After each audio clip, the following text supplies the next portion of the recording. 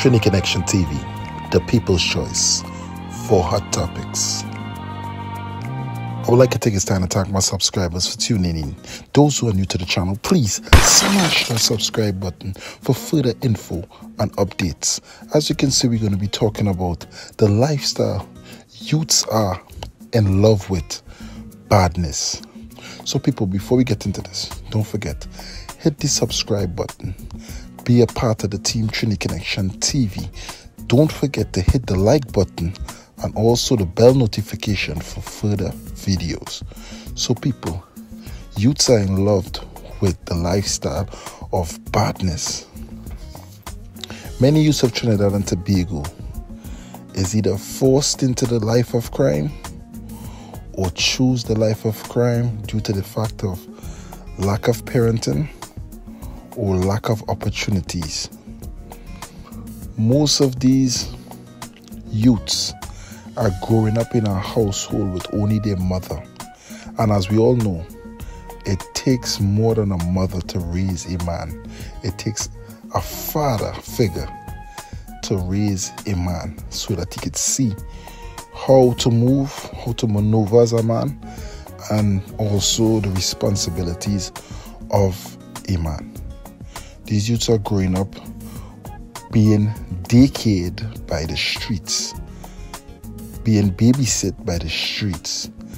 The local gangsters in their communities are becoming their fathers. They look up to them, they want to be like them, and they want to also make that gangster father figure proud by carrying out jobs that that person tell them to do. Most of these youths are feeling like the real father pick up and left and didn't care about them. So now they dealing with life in a way that they don't care no more.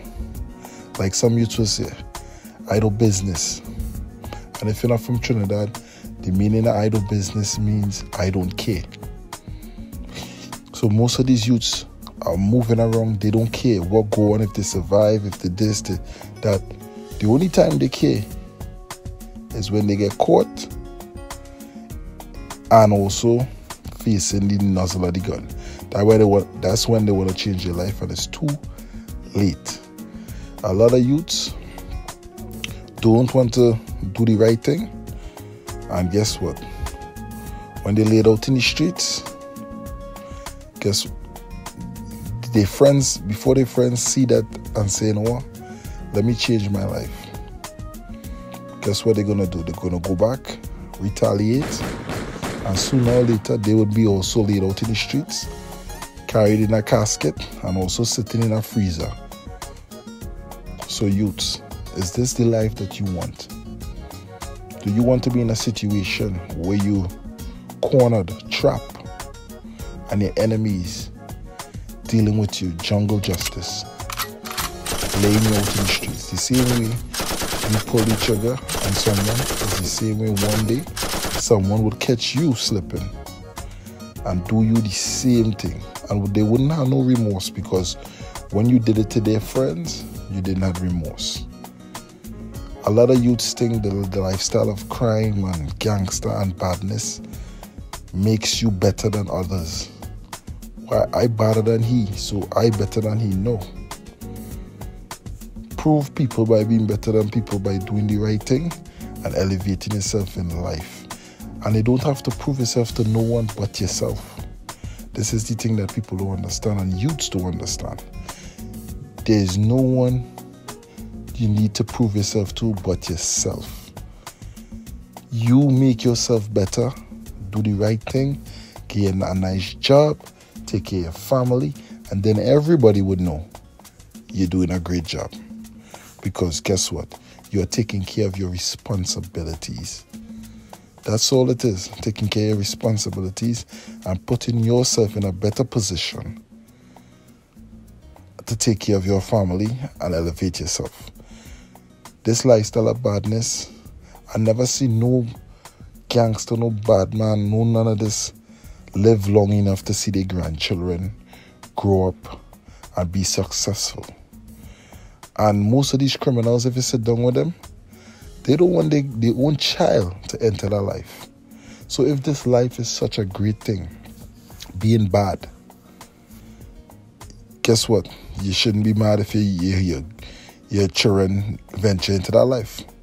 But most of these gangsters don't want that because they know the consequences of that lifestyle. And they don't want the children to get caught up in that. But guess what? Children follow by what they see and what they experience. So if they experience you walking around with a gun, when they get big, they think that is the protocol to do. So youths of Trinidad and Tobago, urge all to change that.